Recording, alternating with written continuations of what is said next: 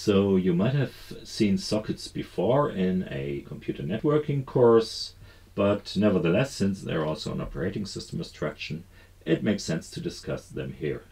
So sockets are general communication endpoints in a computer network, and this computer network as a special case can simply consist of a single computer where processes, as long as you have some sort of network stack like a TCP/IP stack on your computer, can actually communicate using these sockets even if you don't have multiple machines.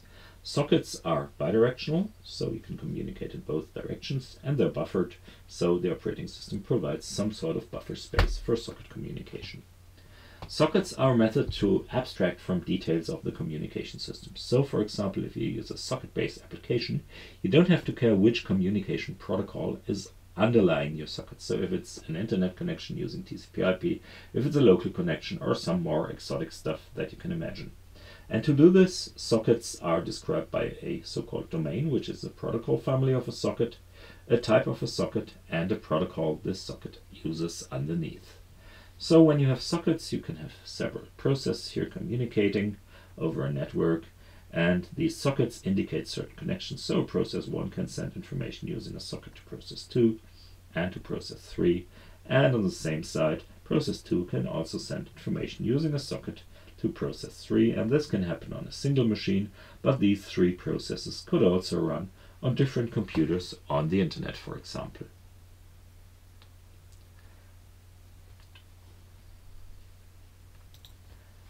So sockets can have different domains, so different environments they can run on. One domain is the so-called Unix domain, so this is for running on a single Unix system, for communicating within a single Unix system. So the Unix domains or Unix domain sockets work like bidirectional pipes, and they're usually created as a special file in the file system, and since they're only available in one file system, you can only use them to communicate within one and the same system. Now, a very common use case for sockets is so-called internet domain. So this is used for computer communication using the internet protocols, but there are additional domains available depending on your system, maybe an AppleTalk domain or a DECnet domain for different communication protocols that have been invented over the last 20 or 30 years and which have mostly fell out of use nowadays, so they're obsolete, but still in some circumstances they might still be available. So domain determines the protocols that can be used for a socket. So for example, for the internet domain, you could either use a TCP/IP connection, so a reliable transport, or you could also use an unreliable transport, a UDP/IP connection. And then domains also determine how you address nodes on your network or in your communication. So for the internet domain, you would use the IP address and in addition a so-called port number, because you need this port number to differentiate between different processes running on this one computer with this IP address, whereas Unix domain, for example, has different ways to address nodes that want to communicate. So types and protocols of sockets depend on whatever domain you're using. So the most important socket types are stream-oriented, connection-oriented, and reliable. But you can also have message-oriented and unreliable connection, and message-oriented and reliable connections. So for the internet domain, you can have the TCP/IP protocol, which is stream-connected and connection-oriented, and also a reliable transport, so you have a guarantee of correct ordering of packets. You have, even if they make up a stream, and you have the guarantee that if data arrives, it arrives undisturbed. Whereas in UDP/IP, you have some message-oriented protocol, which is connectionless, so you just kick off a message here, essentially because you don't get feedback on it. This is unreliable, so if a message gets lost, it's lost. It could also get duplicated using when some error on the network occurs, so repeated. The order of packets can be garbled if different packets choose different ways over a network. But even for UDP, your packet limits are maintained, so either a complete packet arrives or a complete packet disappears, or a complete packet arrives but with changes to the data. But it cannot happen that a packet is usually split into two using a UDP connection. Specifying a protocol is often redundant if we know the domain, because domains are closely connected to protocols. So how do we program sockets? Now to create a socket, you use the socket syscall, and you pass it the domain you're interested in, the type you're interested in, and the protocol. And the return value of your socket call is a file descriptor, as you would get from an open system call, for example. Assigning addresses works as a separate step. So if you create a socket, you usually don't generate an address. So you need to assign or bind an address using the bind system call. So here you say you have a certain socket that you just generated using your socket system call. So you pass this socket file descriptor here as the first parameter, and then you pass a pointer to a buffer which contains a structure socket header, which is dependent on the protocol you use. So IPv4 addresses takes different space than other addresses, and you also pass it the length, so the number of bytes contained in this buffer here. And you have different information in this struct sock header in.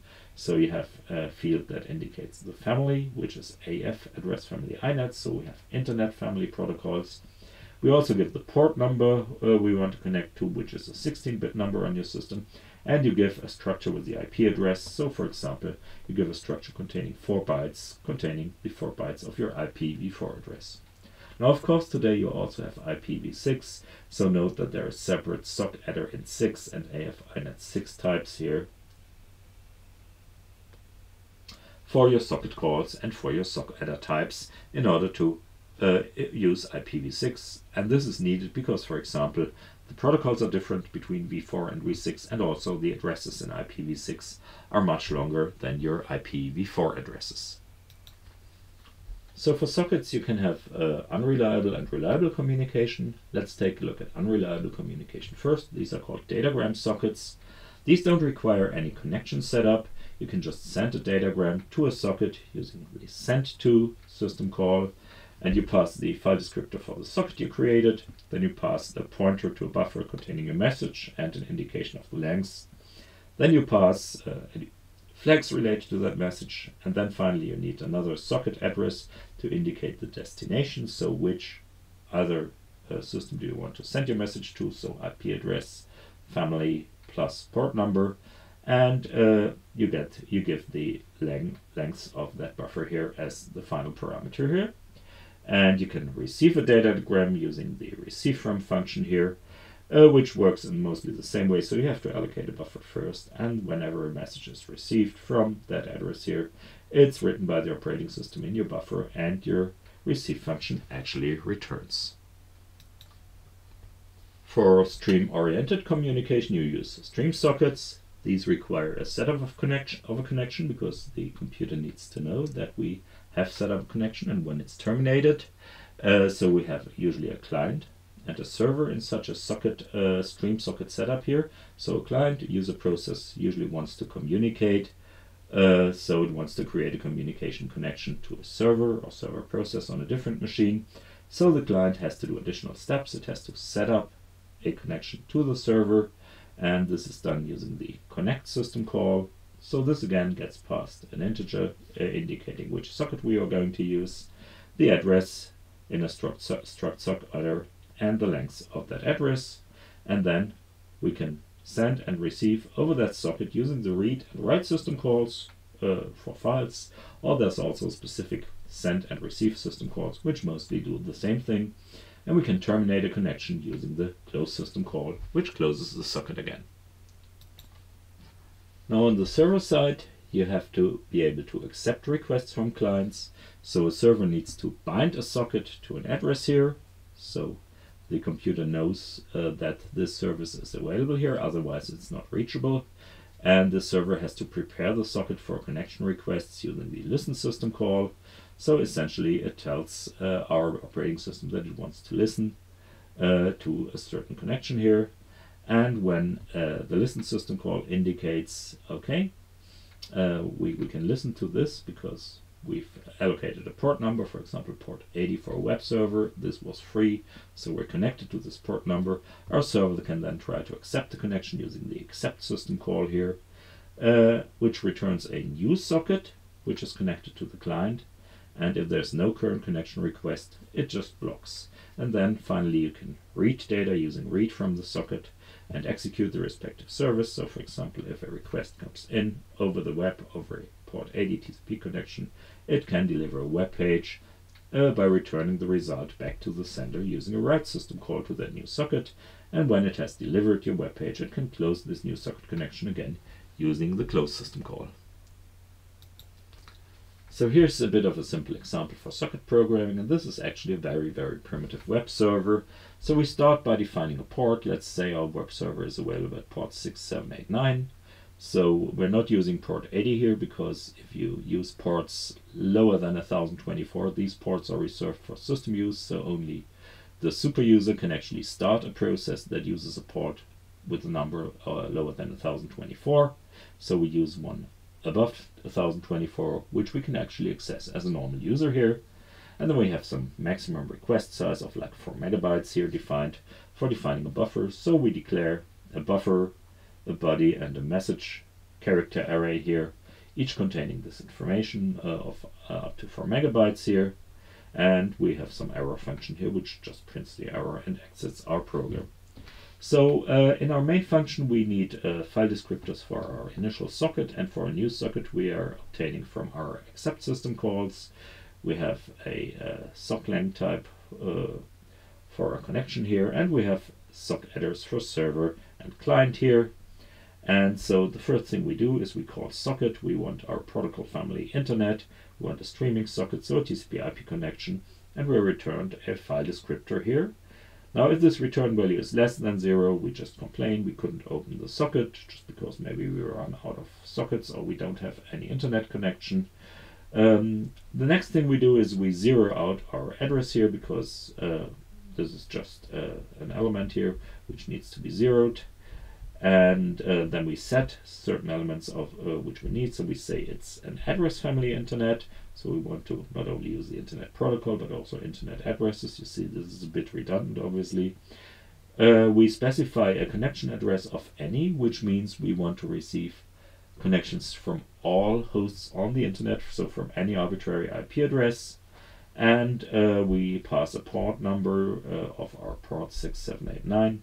This has to be passed using this strange function h2ns, and this is a byte order function that actually converts your byte order, which means we've seen little and big endian byte order before. So if you have a little endian machine, you have to convert the byte order to big endian, because big endian is what the internet actually uses. So this is actually h2ns, stands for host to network. So host byte order to network byte order, and S stands for the size of the data type, which is a short. So it's a 16-bit number. So now we set up our socket successfully. We already filled out our server address, so our struct sock adder, and now we can pass this information to bind. So to indicate, okay, now we want to bind to any address and this given port 6789. So after the successful return of our bind system call, we know our server is actually running at that port, and then we can start listening to that socket file descriptor here, which means we can try to accept connections. We tell the system, okay, please now open this port and accept connections for us. So on the second page of code, we can now finally handle requests after we set up the connection here. So what we do here is we execute an accept system call on our socket for client addresses. And well, if this didn't work, we complain about the error. Otherwise, we zero our buffer again. And so when we successfully receive the file descriptor here, we can now read from this file descriptor as if it was a file. So we can read from that buffer with the size of buffer -1 to indicate first we need a terminating 0 again. And in addition, of course, we don't want any buffer overruns. So if our read system call complains, then we have problems reading from the socket, because maybe our client has dropped the connection in between. But when we successfully read something from the socket, well, what we do is we actually ignore this request. The web server would now start parsing this request. Here, the only thing we do is we return a simple web page here by using a printf function, printing to a string using snprintf. So this ensures that we don't get a buffer overrun by passing the size of that buffer here. And this just contains a string like whatever, return, and then hello web browser, your request was, and then just to confirm that we actually read that request here in our buffer, we return the contents of that buffer here as part of our response. And what we also do is we print a message first for our header here. So in this header, now we have to implement the HTTP protocol in a very primitive way. So this is the standard reply to our HTTP request, which means HTTP protocol 1.0. 200 is the error code, which indicates there's no error, everything's okay. And then our web browser actually wants some additional information, like what's the content of that page we're sending. So this is content type text, HTML. Then this is contact length. And finally, we send the string length of this message here we're preparing to send back, so our web page here. And finally, we pass a pointer to that body as a string parameter. So the final message we sent is assembled here using a header here. And header and body are separated actually by two new lines here. So there's an empty line between header and body. And directly after that header, we copied our web page in. So what we do is we write this whole large string to our new socket here as the output. And then we close the socket because our connection is finished. We have delivered our web page. And when you try this in your browser, it looks like this. So you call, for example, localhost if you run it on the same machine 6789, but you could also do it from a different computer on your network. And then it returns like hello web browser, your request was, and then the original request here from my Safari web browser. As you see, it's Macintosh, and that's a lie. It wasn't an Intel Mac, it was an ARM Mac, so they didn't update this actually in Safari. So this is actually returned to indicate that we could actually read this. And so here you see the other side. So this is what your web browser sends to your web server as a request. So it wants the web page at address /, so at the root of our address, using an HTTP protocol 1.1. It wants it from port number 6789 at localhost, and it accepts different kinds of formats like HTML text, some XHTML, and so on and so forth. And this is a Mozilla browser, and it's accepting English and also zip packages and so on. So essentially, this is a very simple and short example for network connection using sockets, but you could also do the same, for example, on your local computer. For example, if you have a Linux machine running the X Windows system, connections between X Window clients, so your application programs wanting to display graphics or text on the screen, and the X Window server, so the program running on your system, preparing whatever interface to your graphics cards and drawing on your screen and so on. This is usually also done using sockets, but this on a local machine is using Unix domain sockets.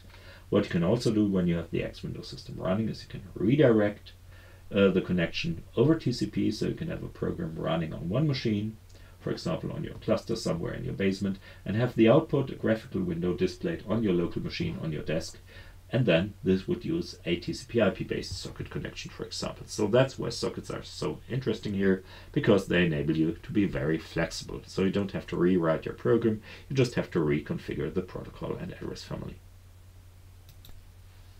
One final approach to communication, message-based communication in computer systems we should talk about, is also an approach that usually works over the network, and that's called remote procedure calls, or short RPCs. And these work similar like to a function call between different processes.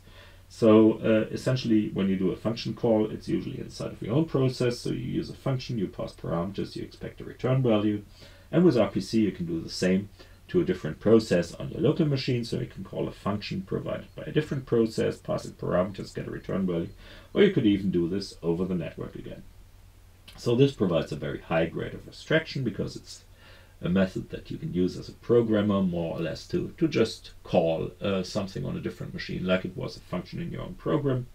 This functionality is usually not directly offered by the operating system, because you need some sort of interception of these programming language function calls.